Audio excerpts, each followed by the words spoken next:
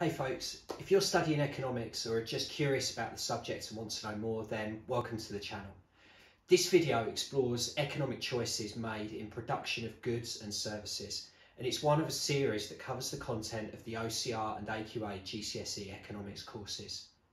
Please stay tuned to the channel for more content, and please feel free to ask any questions you have in the comments below. Factors of production is the economic term for all the resources in an economy that can be used to make goods and services. These are usually limited or scarce in some way, and so producers will have to make decisions on how best to use these factors.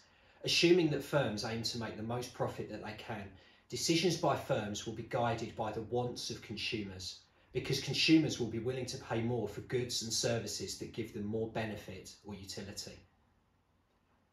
We can split the resources into four groups, known collectively as the factors of production, depending on their characteristics. Land is all natural resources, naturally occurring or farmed. It's not just the ground area, and we say that this land is rewarded by the payment of rent. Labour is the human resources, the workers within the economy and their skills and abilities in the jobs that they can do. We say that they are rewarded by wages. Capital is the human-made assets that are involved in or assist in the production process, but they aren't used up in that process like the land resources can be. Examples of this are the machinery, tools, vehicles, buildings, as well as the infrastructure of the economy, such as the road and rail, phone and broadband and utility networks. And economists say that this factor is rewarded by the payment of interest. Enterprise is the final factor, and it's the combining of the other three factors of production. It's a human factor, pulling together the other resources and taking the risk of putting that business idea into practice to create goods and services. The person who organises this and does this is known as an entrepreneur, and examples of these are business owners and managers, and they're rewarded by profit.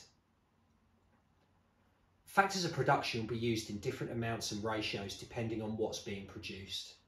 Hundreds of years ago, production would have been mostly in the primary sector, the growing and extraction of natural resources, for example, farming and mining and fishing, using land, labour and enterprise.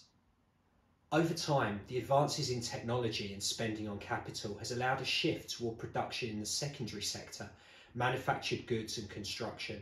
For example, improvements in efficiency have allowed us to produce more with less, that frees up labour to provide services in what we call the tertiary sector.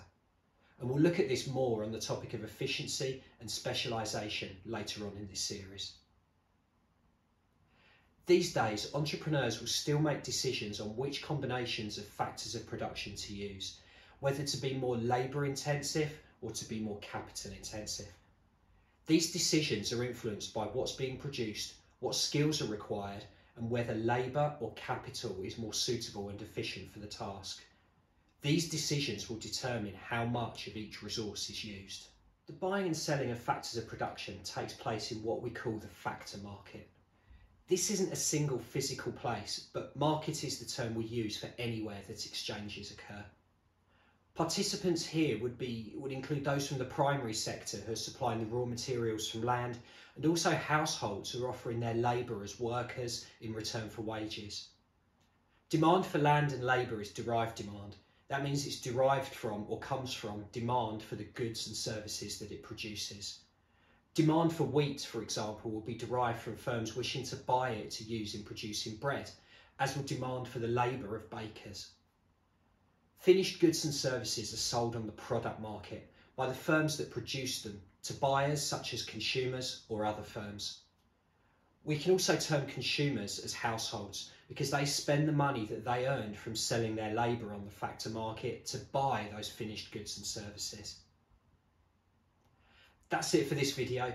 If you've learned something, then please smash that like button. Check out the news summaries that link to what you see on the news to what you're learning in class. And please subscribe for more economic content coming your way soon.